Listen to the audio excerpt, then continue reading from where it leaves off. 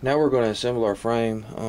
Right off the bat, we'll tell you on the slave pin, if you look at this little sleeve that goes into the back, it goes into the frame.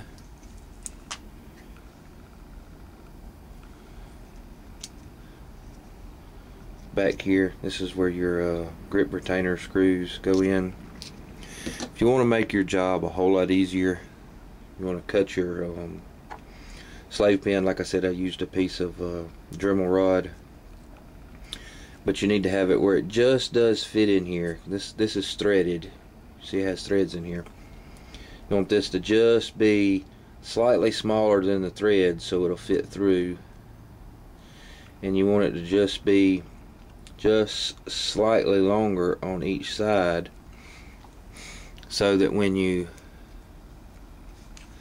put it in the frame,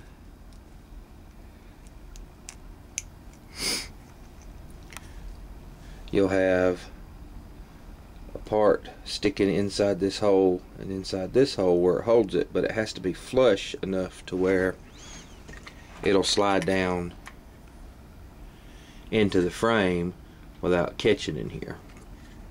So that is, if you make it too small when you're trying to hold all this together and you tilt it up, your pin's going to fall out real easily. You want one that's going to be, like I said, just small enough to fit through those threads, like so, and that will make your life so much easier. It kind of looks like a watch pin for a band for a watch. Alright, so first thing we want to do is we have our trigger bar. Your trigger bar and your trigger bar pivot has a slot that it fits in up at the top, like so.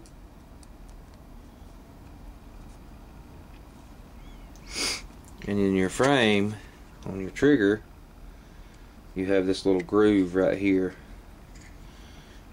You'll slide this down in here and line it up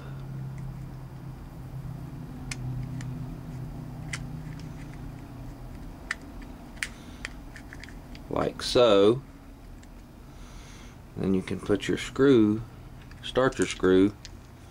Don't really need to tighten it up, you just need to start it so that that pivot doesn't fall out.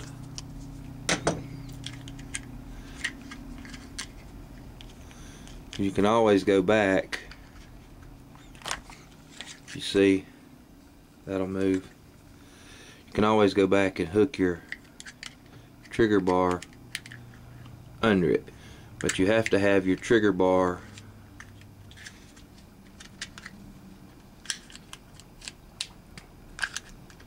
down underneath the frame assembly.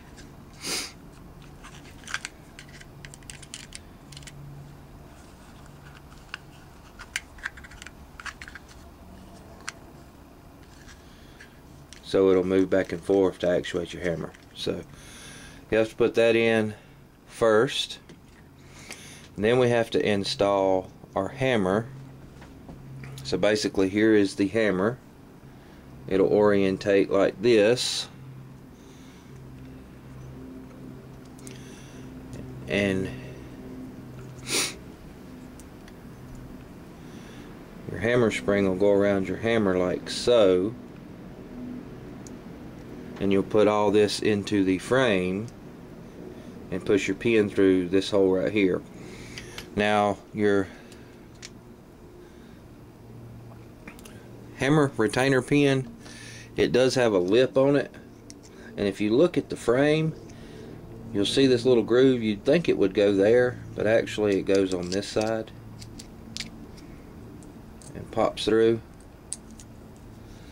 because if not, that head of this sticking through on this side, your trigger bar will interfere with it, and it'll cause you some problems, make your hammer want to bind up. So just a note, Best thing I know to do is to put this in the vise because I don't have 15 hands. So let's set it up on the vise and I'll show you what I'm talking about.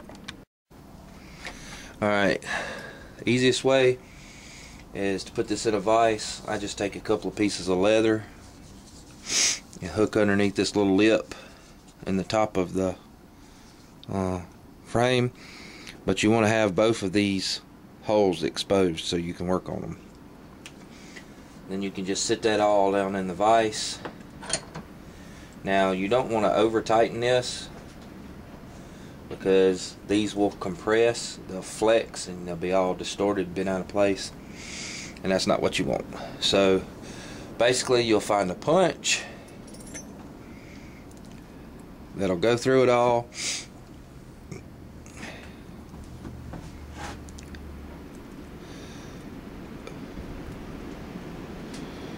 Put your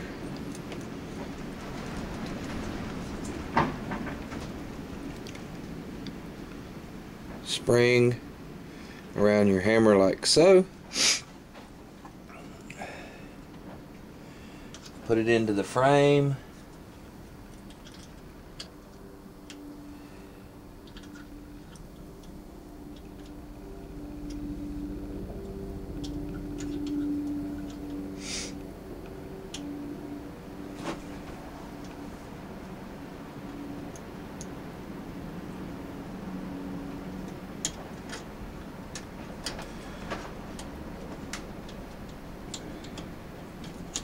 And you capture it all.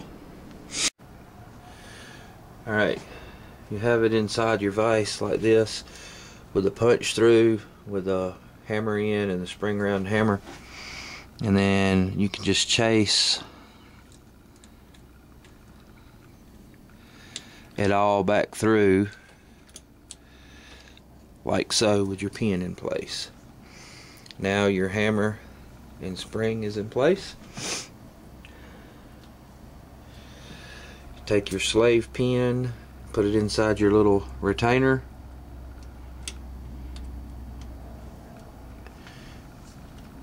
Basically, so what's going to happen is when you do this,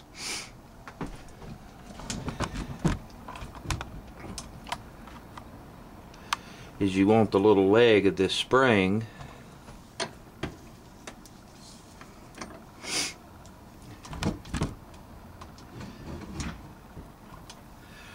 on top of this bar. So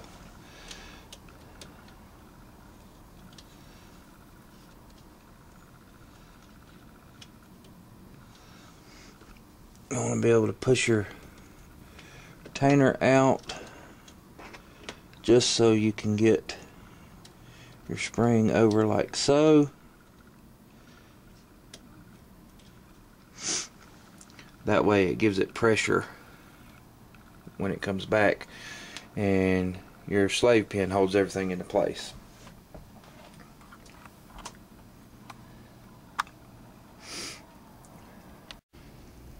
Now we're going to take our frame assembly out, holding pressure on the slave pin and sleeve.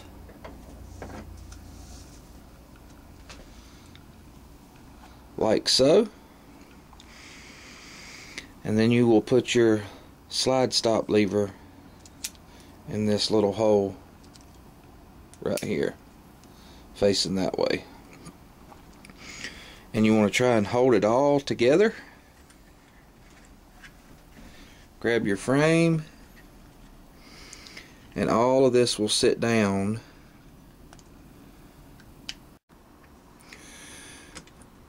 Alright, got our slave pin in, got the frame slid in there.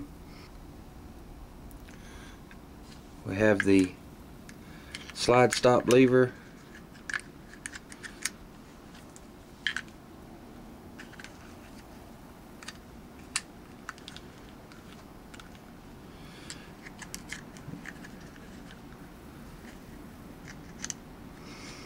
It goes in like so, and then everything should slide down into the frame. And all you want to do since you've got your slave pin here, is you want to take the socket head cap screw that's in the frame and go ahead and start it.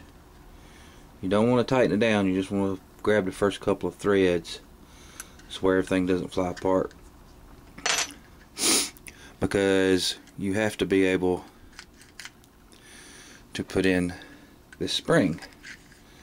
Now this spring, it doesn't matter which way you face it, it just has to go with this.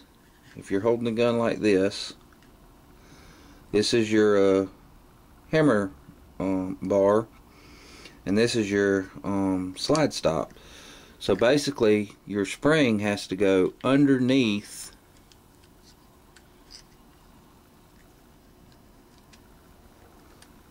this side, and you have to push it down into place to where this leg is underneath this bar and this leg is over top of the other bar. And it does take some finagling. If I can do it on camera, I will give it my best, but I promise nothing. Sometimes it's easier once you have your trigger bar underneath the frame.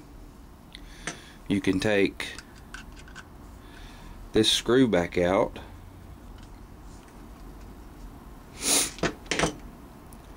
and take a pick and slide this back up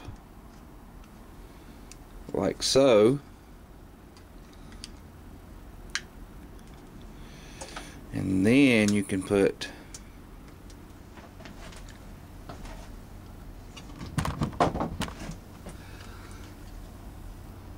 the spring into place with your trigger bar out of the way. Okay, so you basically have to push this down into the groove on the frame.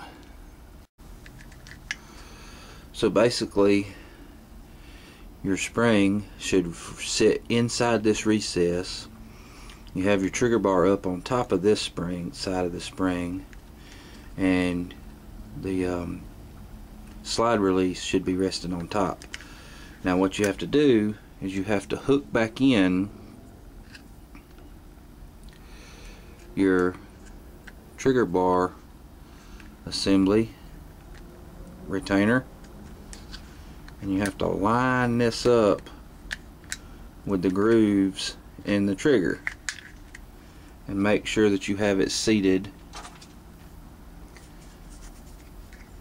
all the way down into the trigger. Once you have it where it needs to be, you can drop your screw in and start it, but don't tighten it. It's just, you just want to hold pressure on that trigger bar so it doesn't fall apart. Okay, now we can take and line everything up inside of here and tighten our frame screw.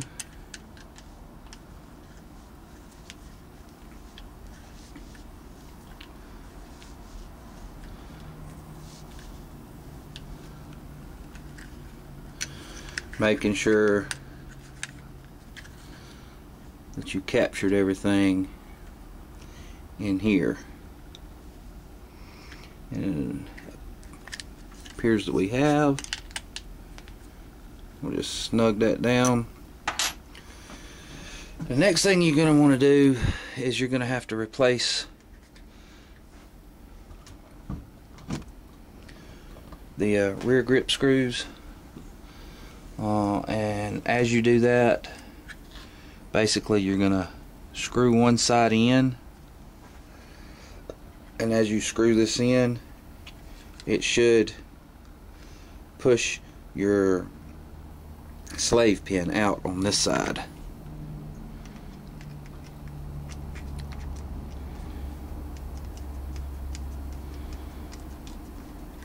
But if you see, that'll turn in there. So you basically got to hold the retainer in place as the screw goes in.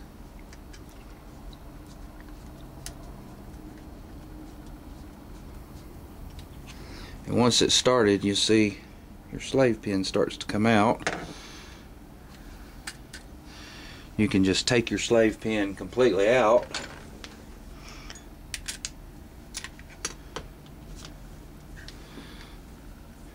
Then line up your other side screw and start it in.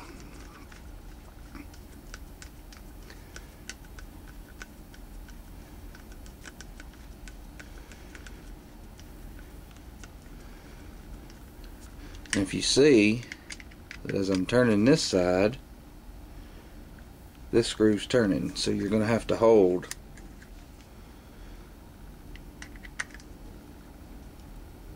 both screws while you tighten them down, just so that it doesn't turn.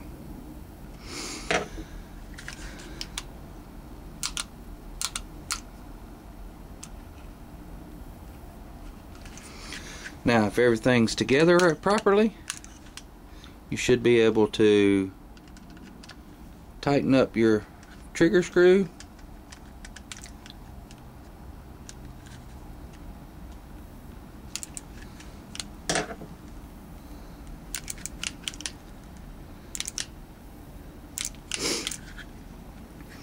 And then we'll just reinstall our slide.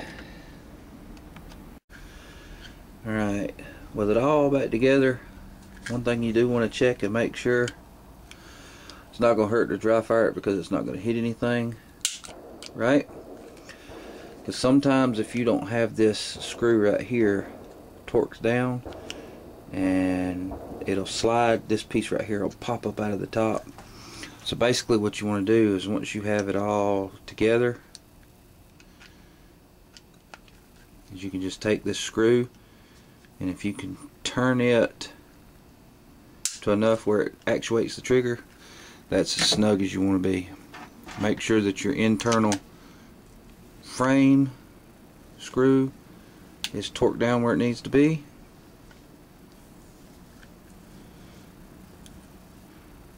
This is plastic, so you don't want to just overly He-Man torque it. And then make sure that your rear screws are tight.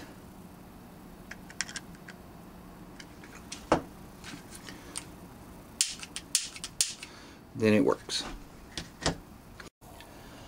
Alright, the last step we're going to do is we're going to drop our barrel into our frame, into our slide, put it into orientation,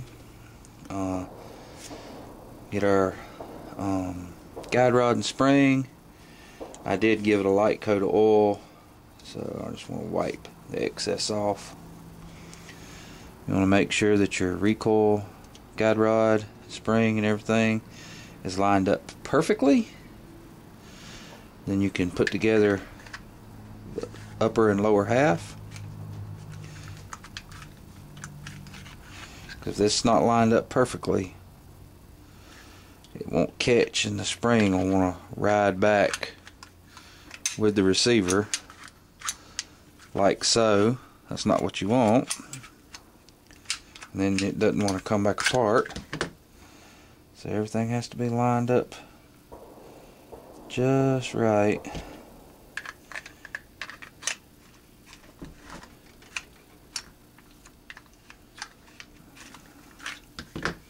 See how it's off centered? That won't never work.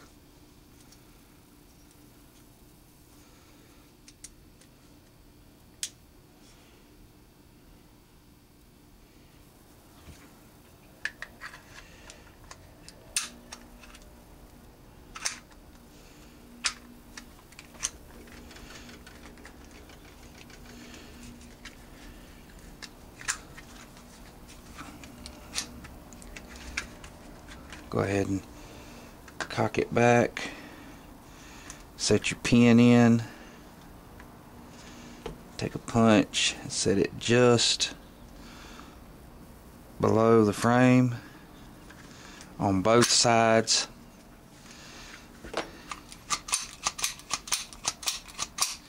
And now your Grendel P12 functions.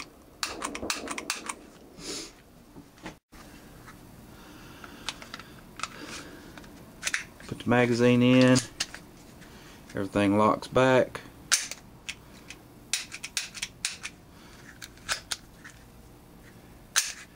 Should be ready to go to the range and test out.